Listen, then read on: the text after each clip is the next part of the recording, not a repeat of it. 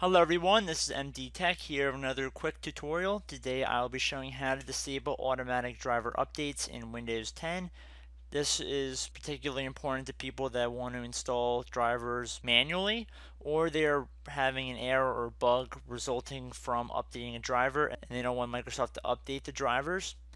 So what we're going to do is we're going to head over to the start button here. We're going to right click on that, go up to System. In the system window, select Advanced System Settings.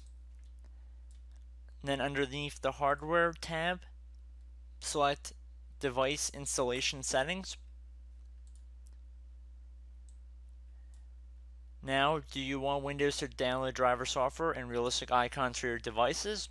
The default selection is yes, but we are going to select no. And then we're going to change it from always install the best driver software from Windows Update, and we're going to change it to never install driver software from Windows Update. Select Save Changes, and that's pretty much it, and click OK, and we are good. So I hope this video helped you out, guys, and I will see you in the next tutorial. Goodbye.